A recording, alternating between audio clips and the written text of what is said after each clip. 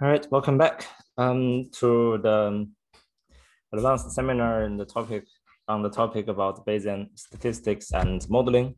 So let's have a quick warm up to have a recap, to think about it, recall what we have discussed the last week. So the last week we talked about one of the most important topic for the entire semester, that is called probability, right? So when there's no slides, just think with me. So when we are talking about probabilities, we have to think about some properties of probability. So one of the quite important one is if we have an event and if we have multiple outcomes, and then the probability of each outcome associated with that event, they sum up to 1. So if we have a coin, there's the head, there's the tail. And if the probability of facing up of the head is 0.4, and then the other one for tail is 0.6, 1 minus 0.4, right? So probability summing up to 1, this is important.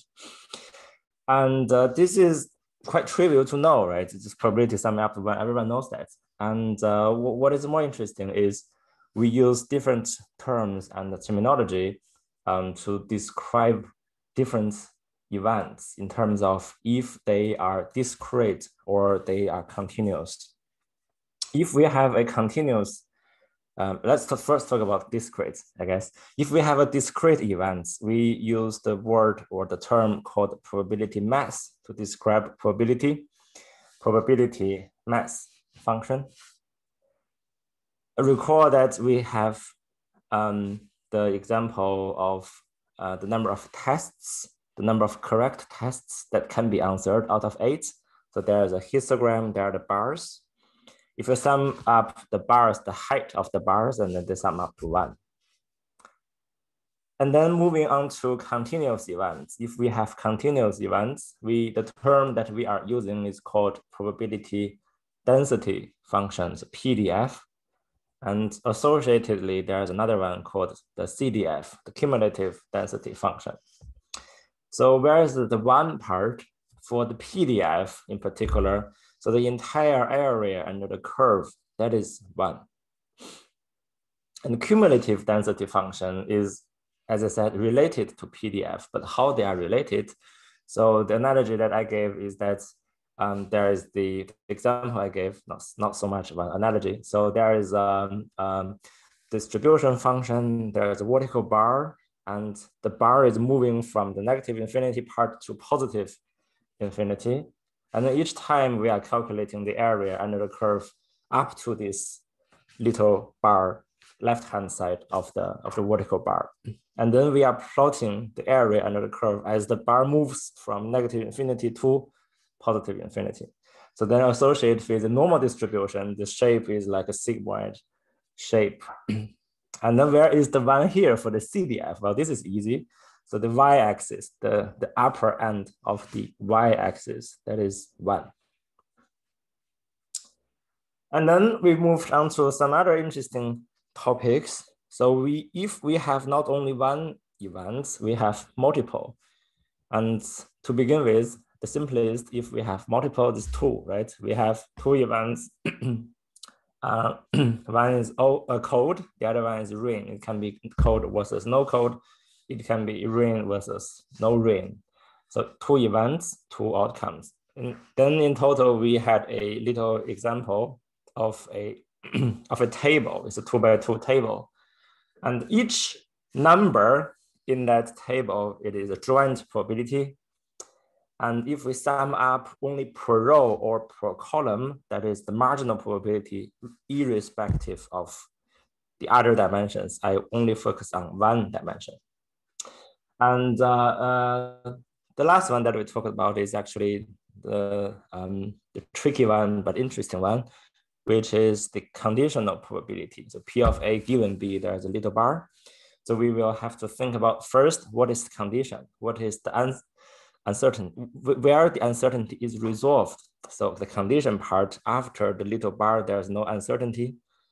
And using the little table, we focus first on 1 column or on 1 row, and then to see what is the probability of a particular outcome of the other event, right? So conditional probability.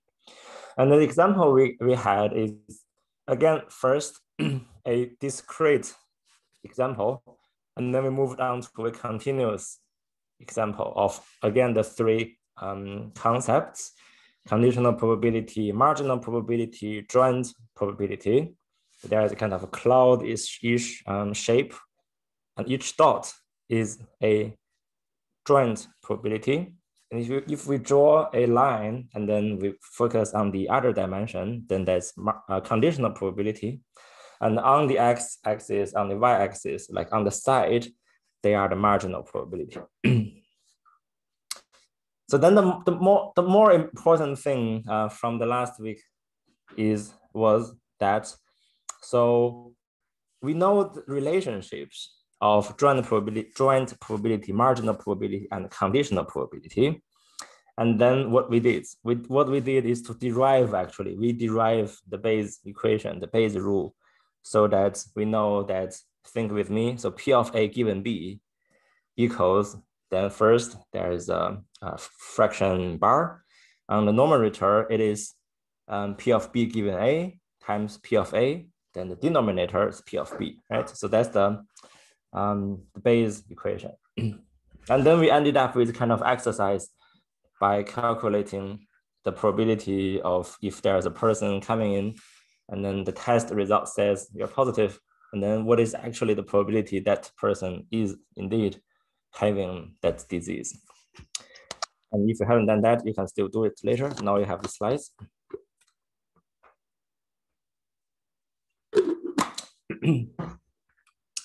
So we talked about the Bayes equation. We had a interesting calculating exercise, like disease and the tests, very interesting, particularly the COVID and the COVID conditions. But how can that be interesting? Why we talk about how can we use it? So now let's talk about it a little bit more today.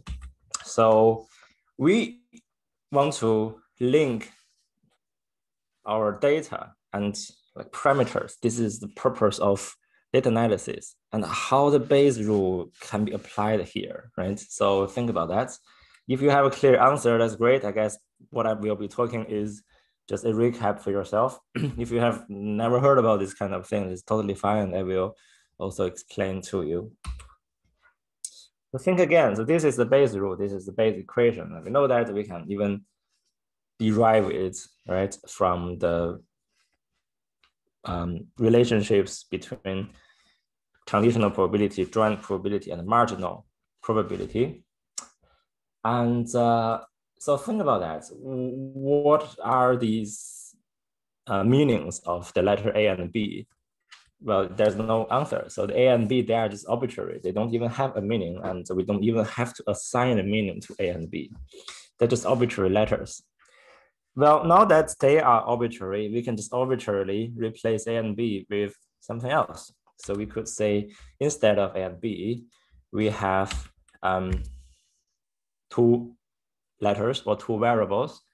One is called theta here, and then the other one is D, let's say call that data. And now we just apply, we just insert, we just plug in all of the thetas and datas to the place where they used to be A and B. Now it becomes, maybe some of you have seen that in the paper. And this is really the equation you see very often when people are saying, well, I'm doing Bayesian equation, this is the Bayes rule, and then I do this, do that. So here, this is a more familiar case for many of you. So what does that mean? In particular, for this one, for the left-hand side one, it makes a lot of sense in the sense that if we do experiments and we collect data here, then this is a D. So given the data we have, we want to know something that we don't know, but we are interested in. So this is the parameter. Let's say we have a model and we don't know, there is a parameter that's free to vary within a reasonable range between 0 and 1, for example. All of the values are meaningful, but given the data, what could be the distribution of this parameter? I don't know, but I can use Bayes rule to derive it, to calculate it. So this is our purpose to do analysis, right? Given the data that we have, what is the probability of the parameter? So it's in fact, the left-hand side, this term, it has a name, and it is called posterior. But not surprisingly, all of the little elements here and here and here, all of them, they have names. And the names looks like this. The red one, I told you already, so it is called posterior. So after everything is observed, what is the parameter, probability of the parameter given the observed data. Contrasting to the posterior, there is something called prior here, the prior, before we have even seen the data. So the probability of theta, irrespective of data, this is not conditioning on data, it is irrespective of data. So how plausible is our parameter even before observing, even before conducting the experiment, the prior. And the likelihood, this term is called likelihood. Here it says, well, given this kind of parameter and what is, how likely, what is the likelihood to observe the data? So I will explain all of them one by one, but here for now, the rough understanding is that how plausible is the data given our parameter is true, just reverse the order, right? Conditional probability. And then there is the last one, the denominator, and the denominator is P of D, and you would wonder, the data is there, what is the P of D? P of D is 1, I have data. My the probability of having data is 1. This is not that case, not really. That is not a valid interpretation. So P of D is a little bit tricky to understand. I will also explain afterwards, but for now, let's imagine in a way that the P of D is a normalizing term. It basically serves a numerical reason so that the left-hand side, all of the possible values, they sum up to 1. So the P of D is only serving as a normalizing role. It doesn't really have so much meaning that we have to interpret. So P of evidence. And if you really want to interpret that, it means how plausible is the data under all the possible parameters. So here, all the possible parameters means irrespective of the parameter. Then there's again a marginal probability, right? If you really want to interpret, but it doesn't matter. I will tell this. I will talk about P of D later. So maybe let's have a recap. This is the Bayes rule in terms written as a function of theta and data. So theta is parameters unknown. We want to know, but unknown yet. D is the data associated from the experiment, from everything, survey data. It can also be that, brain data even. We want to know the parameters given the observed data posterior. And we might also have some knowledge regarding the parameter prior to the data collection. Maybe this knowledge comes from the knowledge of the field. Maybe this prior knowledge comes from also previous literature. Also, it can be from your pilot study. So maybe let's say you tested 10 participants and then you have a parameter value. And then, okay, let's settle down. Let's just use this paradigm and then test 40, 50 people. And the first 10 people that belongs to your pilot can also be your prior, because this is a reasonable prior, right? You did it. It's part of the case, part of the experiment. And then you want to carry on this information to your actual experiment. And this one is likelihood. A little bit tricky to understand, I will explain. And then the last one is evidence, P of evidence, even more tricky to explain, but actually you don't even need to understand it, really. Okay, first, the likelihood. I want to explain likelihood first, because this is one of the most important concepts when we are doing analysis, especially when we are doing modeling. So P of, it is reads as, or it is written, appears to be P of D given the theta. But why we don't call it probability? Why we call that likelihood? Isn't that confusing that people like earlier statisticians, they introduced another term likelihood to describe something that we call probability. Isn't that confusing or not? Well, it turns out there is a reason why people do that. So the term likelihood and probability, they do not have the same meaning in statistics rather than in life. In life, if we say, well, there's a probability I will go to the office, very low, and then I could also say, well, there is a likelihood that I go to the office. These are interchangeable, right? I don't even have to differentiate the meaning of using the two words when I'm saying that two sentences. But in statistics, they are different. Let me explain using one, doesn't matter, this kind of thing. Well, yeah, let's look at this table. Let's look at this table first. This is important. These words later, I will tell you what I mean. So let's look at this table first. Suppose we have two coins. Let's say I flip the two coins one after another. And then I could have three possible combined outcomes, right? So I could have none of the two coins, the head is facing up, or maybe one head, one tail. Doesn't matter the order, it can be one head, one tail, can also be one tail, one head. That is fine. This is the same if I just don't care the order, they are the same. And there is the third type of outcome, which is both of the two cases, the coin flipping, the head is facing up, right? So those are the three possible outcomes if we are flipping two coins consecutively. We can also do it together, it doesn't matter. And then let's assume we have multiple coins. And here, this is the axis. No, is that the axis? No, this is the row variable per row variable. It is the probability of the coin landing heads up. So that it basically describes if this is a fair coin or not.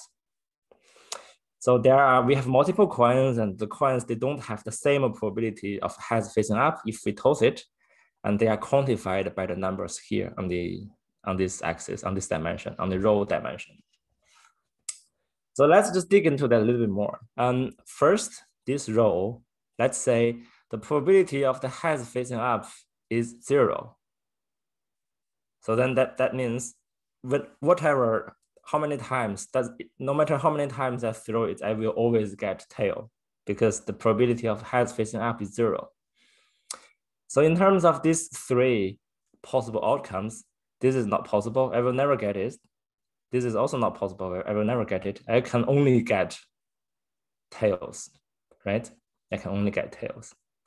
And conversely, we can also understand this one. So if the probability of heads facing up is 1, then I can only get 1. I can get head. I can never get a tail. It's not possible. So these two numbers are 0.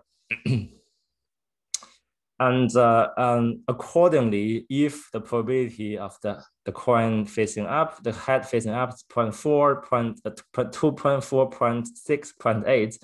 So as long as we know this number, then we could calculate these things, right?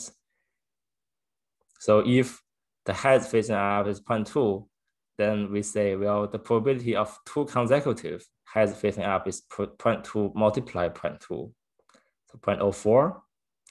And then this number is also easy to calculate. It's 0.8 by 0.8. And then this one is 1 minus this and 1 minus that. This is pretty easy to calculate. And if we say, well, if I don't know if these three numbers, they sum up to 1, I just want to calculate this number. Is it possible? It's also possible. We say, well, 0.2 multiply 0.8. But also we have to do it twice, multiply 2, because there are 2 possibilities: head, tail, head, tail, head. So it's the order. And then now we have interesting observation. So the numbers per row, each of these numbers per row, you will see that they always sum up to 1. They always sum up to 1.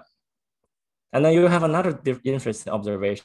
So per column, I will tell you the meaning, what they are, but let's forget about the meaning first. Per column, whatever that is, they don't sum up to 1, okay? They don't sum up to 1. They don't sum up to 1. Why am I telling you this? This is a quite specific example. I spent quite some time explaining all those numbers. And let's zoom out a little bit to try to understand it in a from a bigger picture. So what is the row variable? So what is the row here? This per line, let's say per line, what they are. So they are given that so this is the probability of, so given the parameter is fixed, right? So here's given the parameter is fixed. And then we know the probability of the outcome. Given the parameter is fixed, we know the probability of the outcome. Given the parameter is fixed, we know the probability of the outcome. Yeah? So this is indeed the meaning of P of D given theta.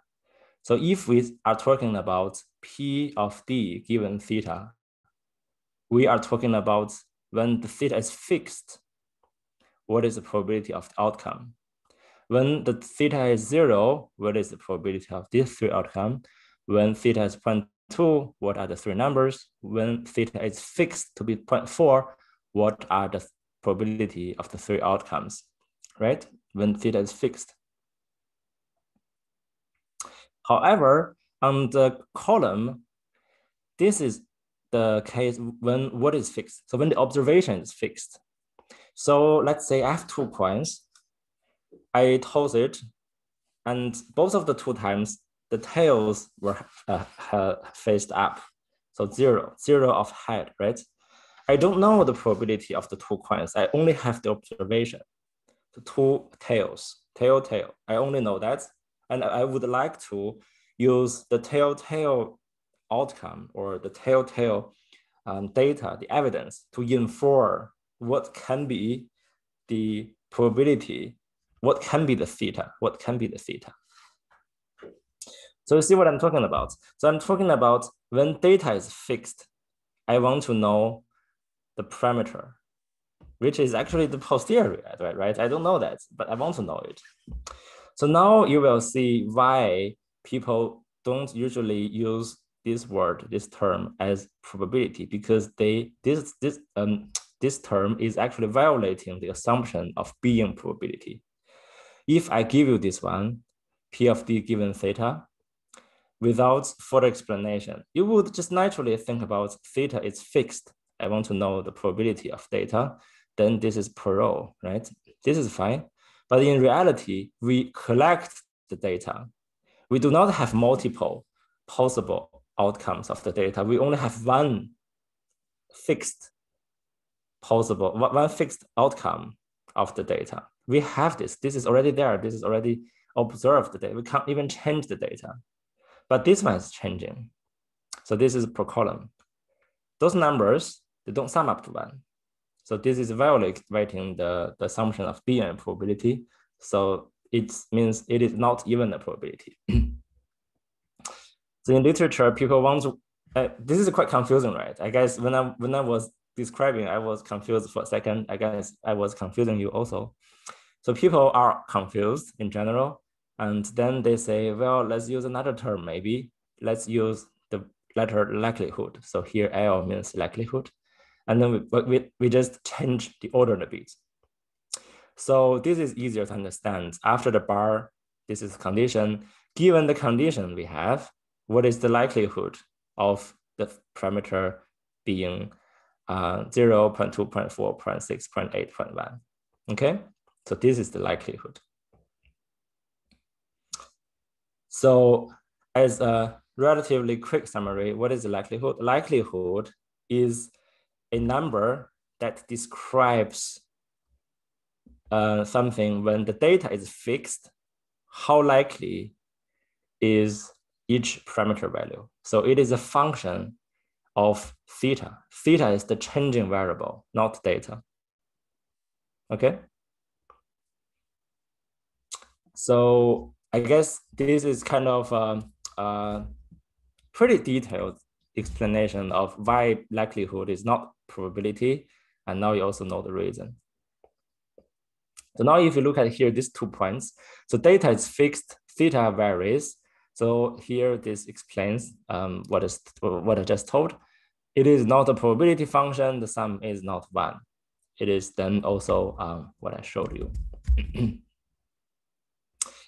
Conceptually, the likelihood is quite important, not only because it is deviating from the meaning of probability, it's not that. So the importance of likelihood is that likelihood is the model part, the actual model part. What does that mean? That means if we want to have, if we want to model the data, if we want to apply statistical models to the data, if we want to apply cognitive models to the data, what does that mean? So cognitive model and statistic model, they, at the end of the day, they will always be narrowed down to a certain likelihood function. So the likelihood is the model. If we say, I want to model something, then we could alternatively say that I would like to find the proper or the appropriate likelihood function to link the observed data together with the unknown process that we're interested in, for instance. We will encounter the concepts more and more throughout the entire lecture. But let's just keep in mind now that 2 points. Let me quickly summarize. Likelihood first, it is the central part of doing modeling. So if we want to model something, we find the proper likelihood function. This is 1. 2, likelihood function is not a probability. It is different from probability for the reason that I showed to you. It doesn't sum up to 1. Okay, it doesn't sum up to 1. Good.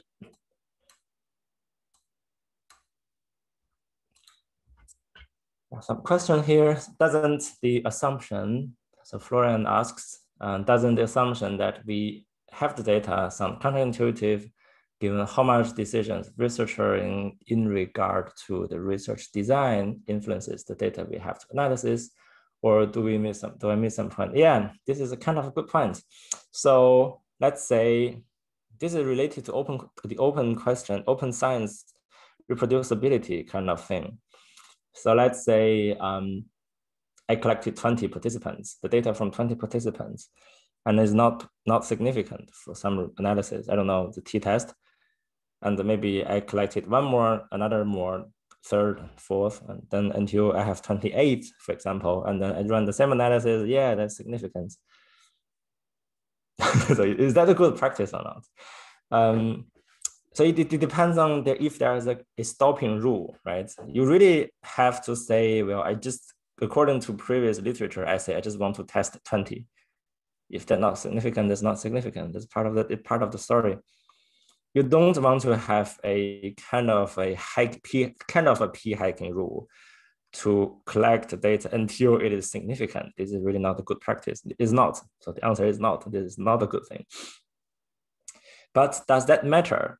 If we do Bayesian analysis, the answer is not. So the Bayesian statistic, it doesn't care about the p-value thing. It is a different frame.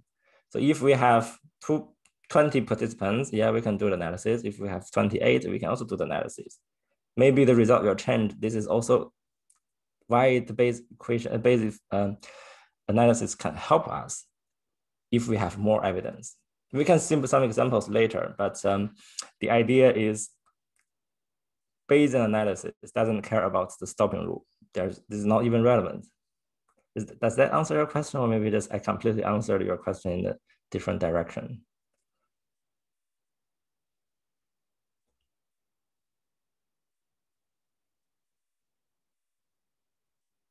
Yeah, okay, good.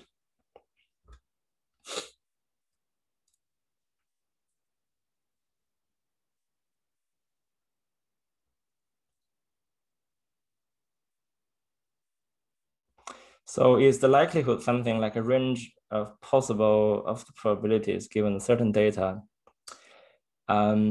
Yeah, kind of. So let's do it this way.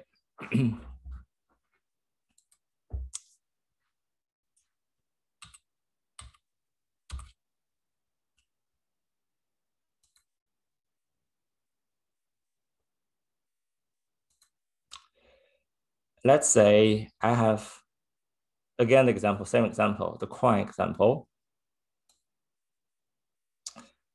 Here, this outcome, and we have our the outcome of the coin tossing, right? And then let's say, well, I have both of the times a 1. Okay, 1 here means head and 0 means tail. So this is our data. We have our data. And then let's say we have a parameter. The parameter is unknown. The parameter is describing what is the probability of the coin facing up. It can be 0, it can be 0.1, can be 0.2, up to 1. It can be 0.001, right? This is a continuous variable. Good. We know it. What is the sign here? This one, I think. 0, 1. This is our data. Let's call it data. It's better. This is our data, 1 and 1, head and head. And the theta is a parameter. This means belongs to this one. Theta belongs to a range between 0 and 1. This is everything we know. And we want to calculate something like for each theta, what is the likelihood to observe 1, 1? So when theta is 0, what is the probability of observing 1, 1? When theta is 0.001, what is the likelihood of observing 1, 1? And until when theta is this, right? So it is a continuous space from 0 and 1. This is a continuous space, but we can just I'm not sure this is a word, discretize, kind of to make it to become this discrete variable. And instead of working on continuous space, which involves integral and is a little bit tricky, and we want to work with that, we want to work with numbers, easier numbers, discrete variables. And we have, let's keep this a little bit easy. So we take a step size of 0.05, okay, and 1. And so then we could calculate when theta equals 0, what is the likelihood of observing 1 and 1? When theta equals 0.05, when theta equals 0.1, 0.15, 0.2, 0.25, 0.3, until when theta, this is comma, until when theta is 1, okay? This is a kind of expression to say I want to take a series of numbers from 0 to 1 with a step size of 0.05 or interval, however you call that. And x-axis, we know that, well, this is 0, 1, this is basically theta, right? We know it's continuous. And for the y-axis, what we want to do, we want to calculate the likelihood. What is the likelihood? The likelihood is when the data is fixed, and we want to know how likely each theta is when we have the data, when we have the data 1 and 1, okay? This is the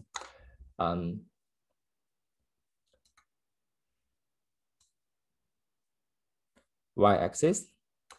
So now what we do, we just have to calculate.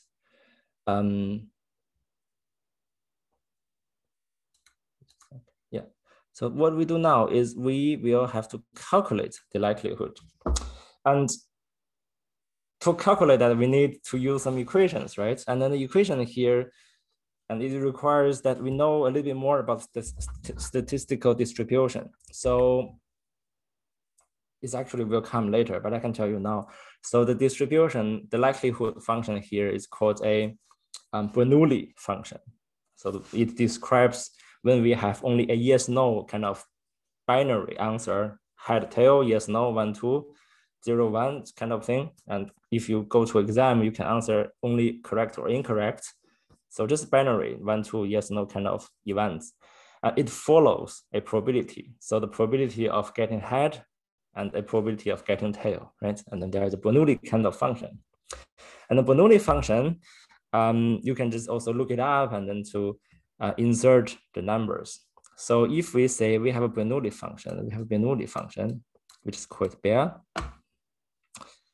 Bernoulli function. So when we have the data is 1, 1, right? D equals 1, 1. Yeah, same. So given that, and then so the theta. Same thing, we just replace L, the more generic term, to something more specific. And then there will be an equation. You can look it up on Wikipedia. You can also calculate in R. So when theta, this is kind of more generically, this is fx, right, or f theta. Theta is changing. When theta is 0, what is f theta? When theta is 0.05, what is y? When theta is 0.1, what is y? So then you will have a curve. So in this particular case, the curve looks like this. Yeah, because either when theta is 0 or when theta is 1, you could never be able to observe 1, 1, this kind of head-head example. And the highest points, this is 0.05, obviously, because no, wait, I think I give you a wrong curve. Well, let's change this one to 0. I don't want to change the curve. If you have one head, one tail, then the curve is like below, okay? So you just follow the same procedure. The data is one head, one tail, and you plug in each of the theta in a fine space, 0.05, 0.1, 0.15, 0.2, 0.25 until 1. You get a curve. And each of the curve, I guess I should change a different color now. Otherwise, it's getting too busy. So each of the number here, they mean, so given we have a 0, 1 data observation, this y number, this y-axis, this number is the likelihood of observing this data point when theta is 0.1, for example. And this is the likelihood of observing one head, one tail when theta is 0.2. This is the likelihood of observing one head, one tail when theta is 0.3. And then we could go to, there is these points, the top, the peak of the curve. So this is the likelihood of observing one head, one tail when the theta is 0.5. So now imagine this again. So we have a curve, right? This is great, we like curves. And if there is a curve, what we can do now is, so usually people want to find out where the peak of the curve is. So luckily we do have a peak. This point is the max. So we know that let's change it here a little easier. So we have a curve and the y-axis is L, right? So this is the likelihood. And this one is the top. What is that? The maximum likelihood. So if you heard about, there's a term called maximum likelihood estimation. You just do a curve, find the peak. The peak is the maximum likelihood. Then that's your parameter. That is likely maximum likelihood estimation. We are already talking about different things now. A little bit too away from our main story. But anyway, this is likelihood. And using this example, you will actually also be able to understand maximum likelihood function. So why we want to do maximum likelihood function. So let me give you like kind of a, from the beginning to the end summary of what we have done here. It's kind of a little bit tricky. We just look at different pieces of the same thing, but not in a systematic way. So now let's say I have 2 coins. These are my participants, and I have 2 coins. I want to find, and I also assume that these 2 coins, they have the same probability of heads facing up because they come from the same manufacturing factory. But I don't know what the number is. I just have these 2 coins. I recruited 2 participants. I don't know how they can solve my task, but I just asked them to come into the lab. Okay, 2 coins. But I want to know the probability of the heads facing up of the 2 coins. What can we do? What can I do? And I do experiment with the participant. I do experiment with the coins. Flip, catch. Observation, one head, one tail. So how could I know the probability of the coins when I have one head, one tail data. I want to estimate the theta parameter. I happen to know that this kind of head tail yes no observation follows a binomial and Bernoulli distribution. I tell you binomial later. The same thing, more or less. I happen to know that this process, it follows a binomial and versus slash Bernoulli process. It follows the Bernoulli binomial distribution. I happen to know that equation, and then I will be able to calculate the likelihood of each theta from 0 to 1 in a continuous space, but I just use small steps to make it discrete. And I'm able to calculate the likelihood given my observation, one head, one tail per theta parameter. And the outcome of this calculation is plotted on the y-axis. And those are the likelihood.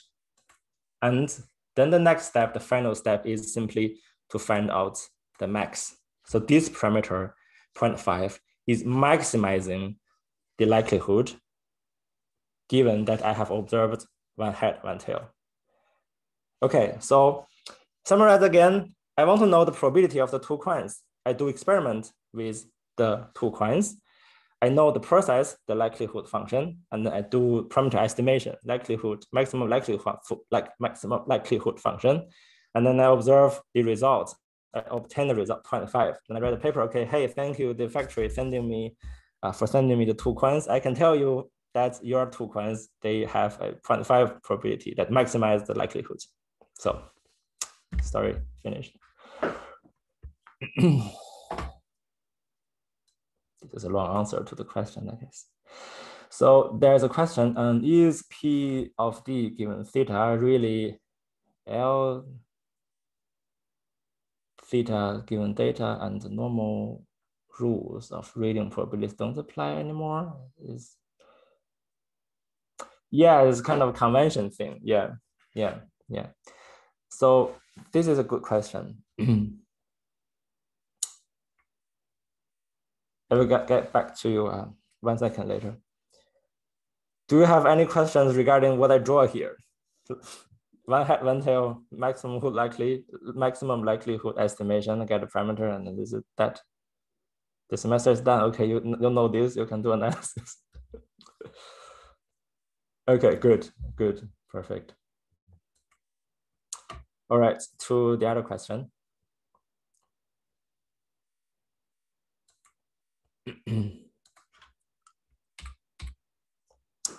So the question is, if we have P of D given theta, does that always imply likelihood function or not? Right? This is what you're asking, I believe. So the answer is, if I write down this term, I don't know. So it can be per row, it can be per column. And if you only write this term, I would use my statistics knowledge to say, well, this is perhaps probability because it's written as this way. It is probability of data given theta. So it applies the row, this row variable per line. So this is fine. We're happy with that. We're comfortable with that. What is violating the rule? And what is the point we have to call it a likelihood? It is when it is written on the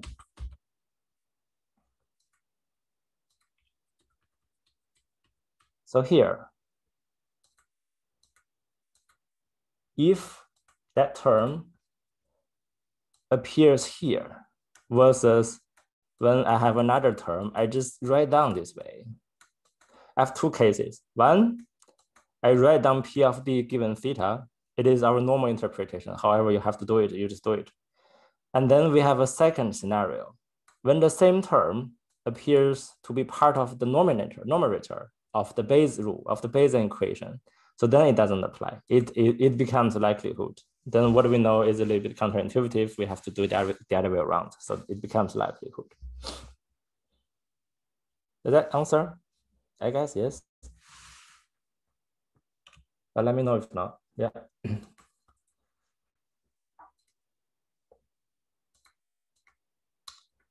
Okay, if you're, this is confusing, I know that. So if this is confusing, and if you think that is still confusing, there is a good video that you can watch, and he explains way much better than I do. And in fact, I do encourage you to watch the videos from this channel. It's called StatQuest, and he explains a lot of interesting statistical concepts, and also some machine learning and interesting stuff. It's really good ones, good stuff. And take a look. First this one, and then the others from him as well. All right. Explaining likelihood function takes a lot of time, and then the remaining is actually easy. So the next one of, again, the Bayes equation, we have 4 terms. I explained likelihood, the most difficult one, but we're done. And another one is prior distribution. So what is prior? Prior means, as the name suggests, the probability distribution before we even know the data. Now you just can wonder that what that can be. Can it be anything? Well, it's a little bit in that direction. So there are a few ways to quantify our vague knowledge, right? So if I have 2 coins, and if I don't even do experiment, how come I'm able to imagine the probability of the 2 coins? I have no idea. So it can be anything. So then in that particular case, 0, 1, right? This is x-axis, y-axis. And then there's a flat prior. So anything in between the range 0 and 1, they are possible. They are possible. So this is called uniform prior. Uniform prior, because this is uniform distribution, it's single line. Or maybe you can also call that flat prior, just flat prior. Anything is possible. And then there is a counter argument. So counter argument says that anything is possible. It sounds vague, but it is actually a super strong prior conceptually, because you are assuming anything is possible. Everything is possible in between 0 and 1. Is that possible? So this is kind of the counter argument of people who are a little bit against using flat prior. I'm okay with that, but some people, they don't like it. And then they say, well, and then the other people say, well, if you don't like flat prior, you can be against it, fine. But can you come up with some alternatives, right? You tell me what is wrong, but please also tell me what to do, which is right. So the people, they say, well, maybe we call something a weakly informative prior. So it's as written here. So let's say in most of the cases, I believe the coins are fair. They come from manufacturers, they have quality check before they coming into the markets. Then we get the coins. There are people who check it. To check it is more or less the same weight, both sides, right? So let's say I have a genuine trust into the manufacturers, then I will say I have a quite good understanding to convince myself the coins are fair. So then the knowledge will be more or less around 0.5, right? This is 0.5. I genuinely believe it. But how much I believe it? There are 2 possibilities to do that. So one is I have a kind of a pretty vague belief around it. I could also be like super precisely believe it. That should be symmetrical, whatever. These are 2 ways, right? So here, the first one, this first one I draw, this is weakly informative. It is informative. The peak is around 0.5, but there is a large uncertainty. And this one is called informative prior. It is really informative. I'm just super I'm super convinced that all of the coins, they are fair. And I don't even believe all the other values. 0.7 not possible, 0.9 even not possible. Then I can use this 2 prior knowledge to derive the theta after I have had tail data as the evidence. Okay, good. Now I guess you might have kind of another concern maybe. So we now have already 3 ways to, there are more, but at least 3 three ways of constructing our prior distribution. The first one is uniform flat prior, and the second is uninformative or weakly informative prior, and then this one is informative prior. Okay. Practically, what to use? So it's actually up to you. It depends on your research question, I think. You really, so my thinking is that, well, you can use anything as long as you have a good justification. You justify why you do it. So let's say if I'm just a random person on the street, maybe I do this. And if, let's say, I have a genuine belief in our manufacturing in terms of euro, how that is produced, then maybe I'm the second one. But maybe in this case, if you are a worker, you work at the manufacturer, you are producing the coin, you do all of the quality check. Those are done within your hand. Maybe you just really believe it, right? You believe it's otherwise not possible, right? So it depends on your standing. And as long as you can justify it, I think this is accepted. Okay. Good. And when doing research, it's a little bit different. So if I have data, if I do analysis, how I will be able to justify my prior? That's a little bit tricky. So there's no ground truth in the first place. So participants are not built to do one experiment only in one way, not the other. It's not like producing the coin the way then we are able to produce a person. It's not that, it doesn't work that way. So we could follow literature but I think if we do if we could follow some literature, the second way, this one, is more preferred because we are able to use knowledge accumulated from previous literature, but we might have a larger variance. We believe it, but not so much. And then let's see how the new evidence will change my belief, right? Make sense? Good.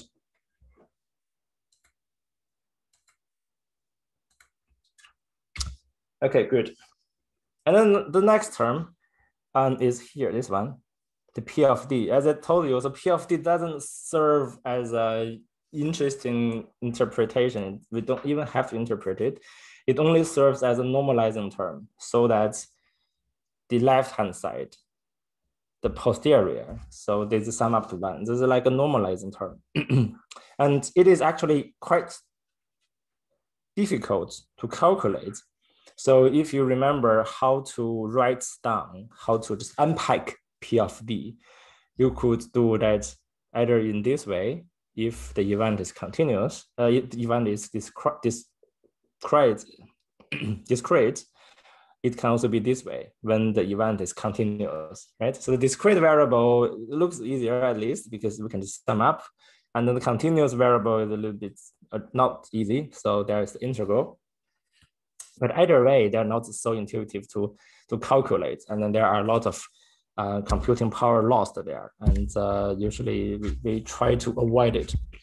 Okay, so P of D, what we can remember that it's for normalizing, for one, for numerical reasons, for normalizing, for two, it's difficult to calculate.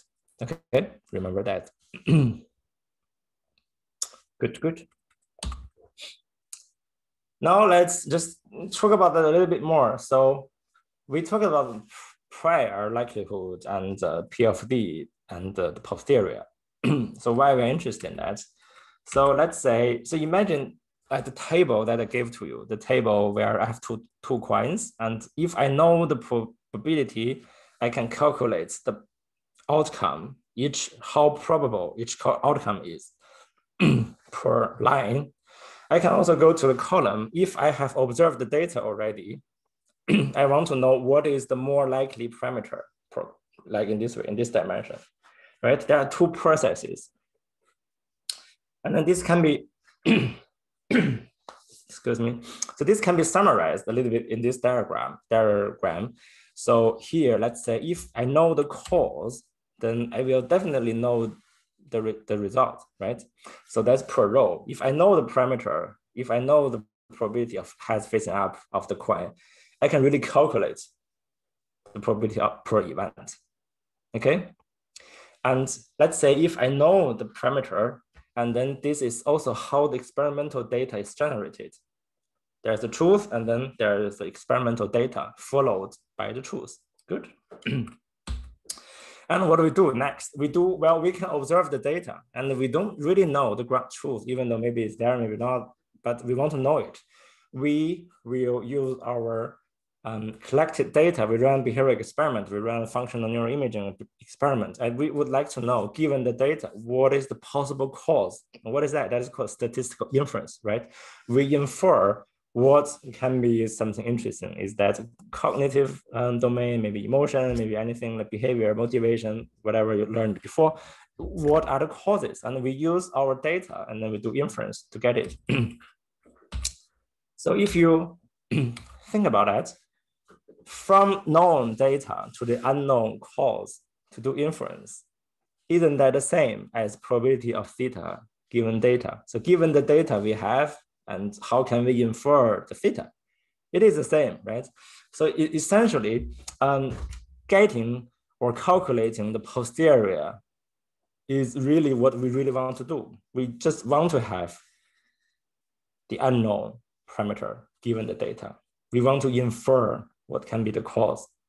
This is indeed our aim to do statistical analysis. And now you might wonder another thing. Well, if this is already what we do from the data to do inference, why I have never heard about this? So maybe I just assume not so many people of you have heard about posterior. So I just assume that way, and let's say, if we do this every day, why I haven't heard about this? This isn't that strange, right? It is strange. It is strange, honestly. So because to calculate posterior, you need to get this one, right? To use the Bayes equation to get this. And then there's the P of D part, which you can't easily get rid of. It's quite difficult. So then there are some easier ways to calculate it, and which is with the aim to approximate posterior. So our usual way to do statistics is also trying to understand it, at least in my opinion. But then because of a few reasons, we can't really get the actual posterior. And then we do some alternative ways. So I guess this non-significant frequent, how does that called? Non-significant hypothesis test, right? P-value, I don't know. But you know what I mean? That is also kind of, that comes from a little bit different kind of theoretical and philosophical perspective, kind of a little bit different. But from the evidence to infer the cause, I think this is the same. Okay. Good. Hope not. I'm not confusing you so much. So then there's a guy. He basically once said that probability, I guess, especially he meant posterior probability, is orderly opinion and inference from data is nothing other than the reverse of such opinion in light of relevant new information. Good. Any questions here?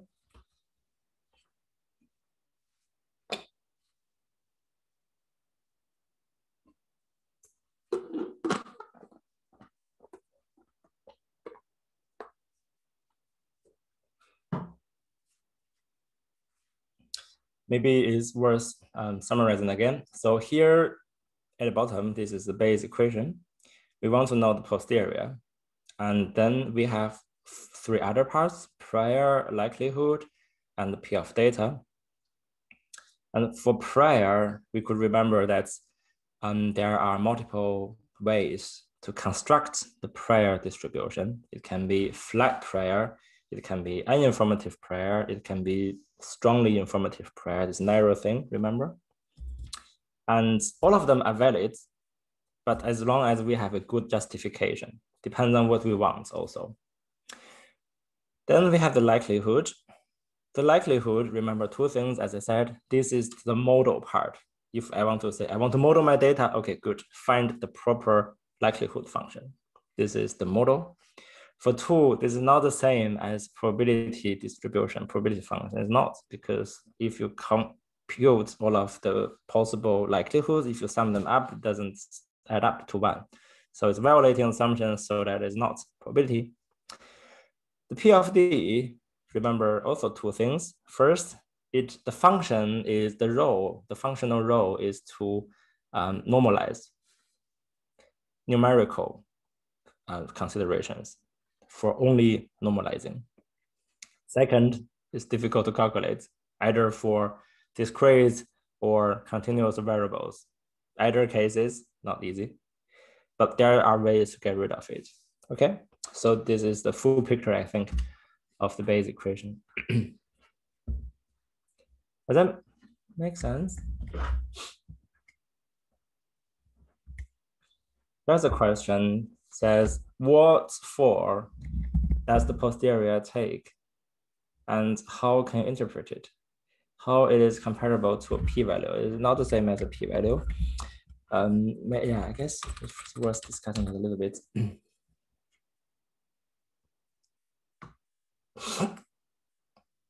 I will explain the posterior a little bit later, but now I can tell you the p-value. So can anyone tell me what the p-value means? If let's say, well, p is equals or smaller than 0.05, okay, good. What does that mean? And maybe you can, any of you volunteer to speak up. I think typing that just takes too much time.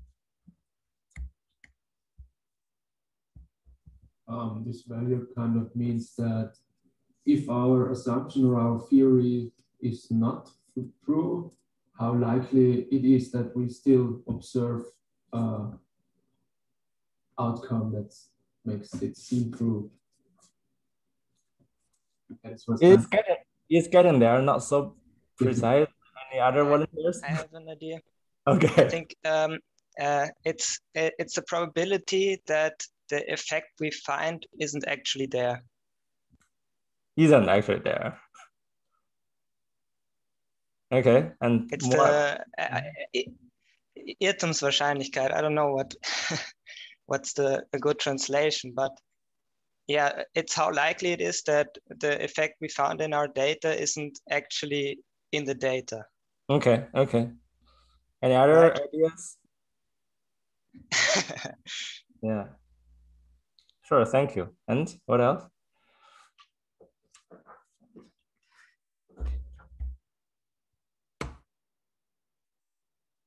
I think even for me, I can't really memorize the exact definition of p-value. But what I can tell you for, this is a long detour, but maybe it's worth it. Okay, let's say there's a t-test, right? Let's say we have two groups and we have two hypotheses. We have the null hypothesis, H0, and we have alternative hypothesis, H1. And then the H0 says, well, we have two means. I mean, let's say just only one mean. And the mu is the numerical average of the sample. So we have a group of people and we want to, a group of people who are taking tests, and there are 10 questions. And let's say is whether the mean, the average score of the test equals to 5, for example. Just a random example, it's arbitrary. Okay, just let's see if people are behaving well, better than average, better than average 5. Good. And then we have an alternative hypothesis. We say, well, it's not equals to, it's larger than 5. Yeah, this is how we know it. So the p-value here, in this particular case, there is a quite special assumption. The assumption is always that, so given the null hypothesis is true, right? So given this is true, and let's say this is 5, and then let's say there's something distributed around 5. Let's say given this is true, so what is the probability to observe something like bigger than that and even more extreme? So all of the area here. So our data maybe says, well, the observation is 8. Does that fall in here or maybe not? Yeah, kind of. I tried. I'm not kind of a p-value person. So the important part is here, right? We assume the null hypothesis is true what is the possibility to extreme something larger or extreme or even more extreme? So this is the threshold and then even more extreme. And can we write it down in the sense that we are doing, can we write it down as a conditional probability? I think yes. So H0, here we have mu is 5. This is the condition. This is a condition, right? And we have P. P what? Well, then maybe P of data. What is that? This is a likelihood function. This is likelihood function. So this is like the parameter. This is the data, right? So the P value, the P testing is not kind of the same as posterior probability.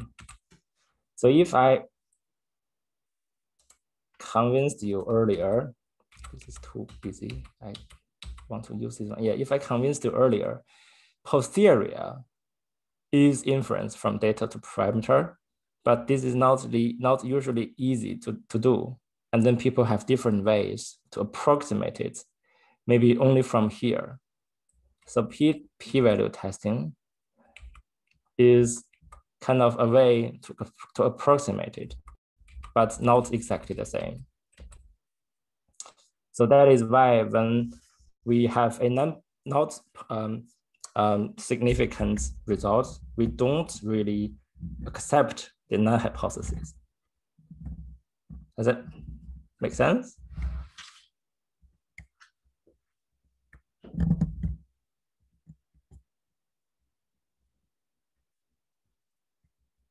I guess I will just assume that makes sense.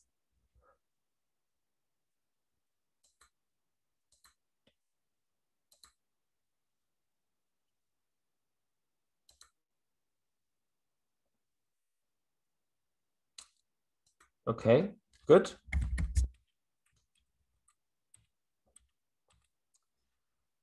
So if you have no more questions so far at this point, and we could have a more concrete example of understanding how to use our Bayes rule to do some analysis. And here we use a binomial model, and this is just like a coin flipping, and I told you already earlier. But let's make the example a little bit more engaging. Let's assume that we are interested in, we're curious about how much of the surface is covered in water. So let's assume there are only two kind of materials. One is water, the other one is land covering the earth. And we're interested in the proportion of water. And we can measure that. We can send satellites to measure the proportion of water, proportion of land. But we just want to do a simple and quick experiment. We don't have satellites. So what to do? So maybe you go to a store and then you buy a globe. Globe is like a good approximation to the Earth, right? To our Earth. And what you can do is you're just holding the ball, the globe, you toss it up, and then you catch it, and then you record under your right index finger what that is that water, is that land. So you just close your eye, catch, and throw in the catch. Is that water? Is that land? Is that water? Is that land? Something like that. So because the globe is a good approximation, it's a small world. It is representing the big world of the Earth, and we are trying to infer from the small world to the big world. The logic here is the same as doing human experiment when we are running experiments. So there are more than 10 million people in the world. We can't really invite anyone to our lab. This is the big world. Instead, we recruit 50, 60 people, 100, 200 people. This is a small sample. This is like the globe. This is the small world. And if we find something, and we try to infer if that maybe applies also to the other people, right? The entire population. The same logic. Okay, anyway, there's a big word problem, there's a small word problem. Big word problem, difficult to handle, either expensive or maybe becomes even, we don't have the capacity to do it. But instead we have the capacity to work with small word. And we throw it in the air and then we catch it, either water or land. Now what we have? If we run experiment, we have data. If we throw the globe into the air, we catch it, we have data. So what our data looks like? How does our data look like? And let's assume that we just do the experiment 9 times. We have water, land, water, land, water, land, like a few times.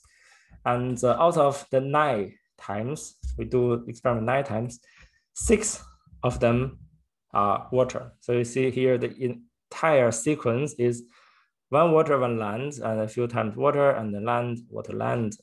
Then here, that's this, like it looks like this. And now, it's just intuitively, if you are doing this experiment, so what is the proportion of water covering the universe, not universe, covering the Earth, right? The surface of our Earth. You just do the simple division, 6 by 9, okay, just 2/3. Then, is this answer correct or not? We have to do a little bit more detailed analysis. So then that comes to Bayesian analysis. And you might wonder, well, if I get 2/3, how much I can go wrong? Isn't that correct? So the idea looks like this. So you have water, land, that this is the data, right? This is the same as we have 1 head, 1 tail, 1 head, 1 tail. If I have 1 head, 1 tail, then I say there's a 50%. This is not a fair conclusion because the data is quite limited. If I have 1 head, 1 tail, but if I do more, then all of the others are tail. So 1 head, 1 tail, then tail, tail, tail, tail, tail, tail. Well, then this is a super biased coin. But if I do 2 times of experiment, 1 head, 1 tail, then it looks 0.5, but then it's not. So here the idea is the same. So if we have a biased globe or Earth, so if this number is 0.3 or 0.9, 0.8, are we able to observe this sequence? It's possible, right? Everything is random. You just throw and catch, throw and catch. There are tons of different possibilities that you will be able to observe this curve at this sequence. And then we are trying to find out the relative credibility of each number. And then we can only do this by using Bayesian equation, Bayesian analysis. So before even going into this specific example, and then there's something that I want to tell you even from the beginning. So it applies to any kind of modeling. If we want to say, well, I told you I want to do modeling, what that means I need to find a proper likelihood function that links the data to the unknown parameter. But what is the unknown parameter in this case? Well, in this particular case, the unknown parameter is the number that describes the proportion of water covering the land. Okay, this is what we know. And if we want to do some learning tasks, decision-making, some memory tasks, there are some kind of parameters that you will be interested in. And then you will just derive a model and then you do model estimation, okay? But there are a few more steps in between. So the first one is actually, what is your data generating story, your data story? So think about how the data comes from, how the data is generated. So let's use another simple example. Again, the coin example. It can only be head and tail, head and tail.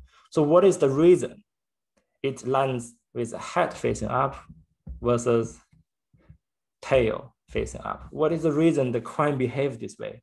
So first, there's a physical reason. It's just 2 sides.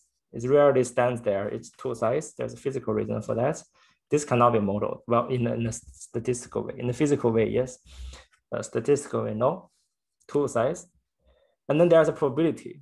So if the coin is fair, then the weight of the 2 sides is relatively equal. And if the coin is unfair, maybe one side is heavier, the other side is lighter. And it is the weight that determines which side will be more likely to be facing up or down if you determine the heavier side. So this is the reason. So this is the data generating story. So the data generating story is quantified by the relative weight of the two sides of the coin. And then the two weights of the two sides of the coin will have a probability for each side facing up. And then this is the number that results in our observation, head, tail, head, tail. And then this is the particular data story that we have. And you could imagine there's a learning task that we are more familiar with in psychology, for instance. So if I give you a choice and I give you an option, so there's just some option, doesn't matter. I give you this one. And if you say you will accept it, and then there is a probabilistic reward. And if I reject it, nothing will happen.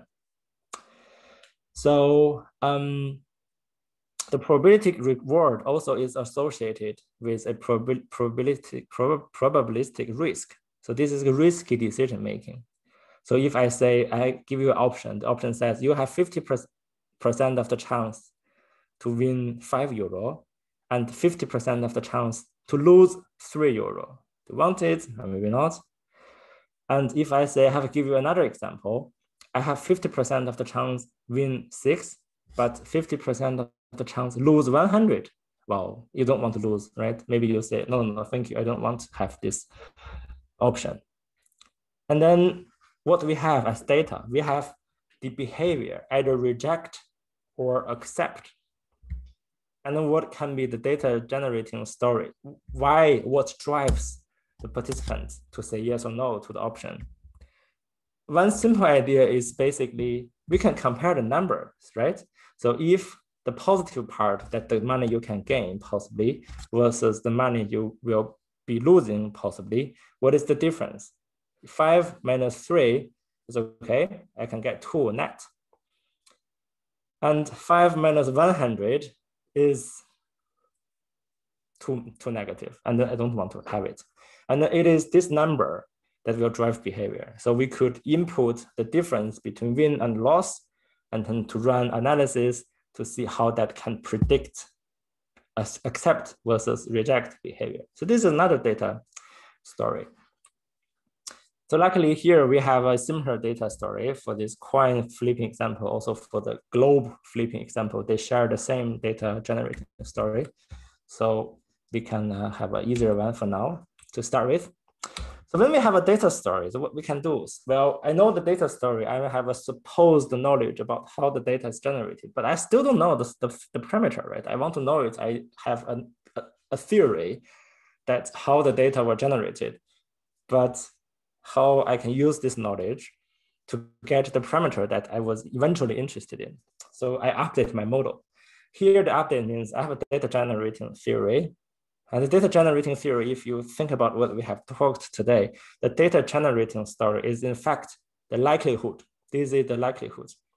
And you have data, you have likelihood, and then you also have some prior. You use the prior, you have data, you have likelihood.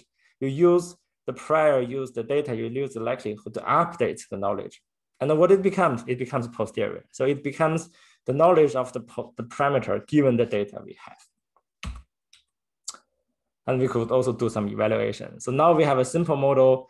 It doesn't matter. We can evaluate nonetheless. But for complex models, maybe we have multiple data generating stories. So for that risky decision-making task I gave you, some people maybe they're risky seeking, some people they are risky risk seeking, and the other people are risk aversive. So some people just want to take risks, some people they tend not to in general, as a general baseline behavior pattern in their lives. How can you incorporate this one into your analysis? They are just different data stories, right? And you come up with the data story. That means they are different likelihood functions. They are different models. You test model, and then you evaluate your model, you compare model, and then to find out which is much more appropriate, much more plausible in explaining your observed behavior, data in this case. And if that works, happy story, we can finish, we can write it up and then publish as a paper.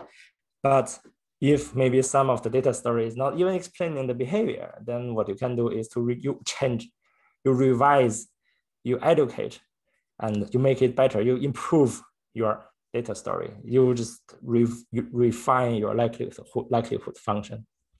Okay. We will talk about all of these things later at later points. So there, let's keep it easy. And this one I will also skip.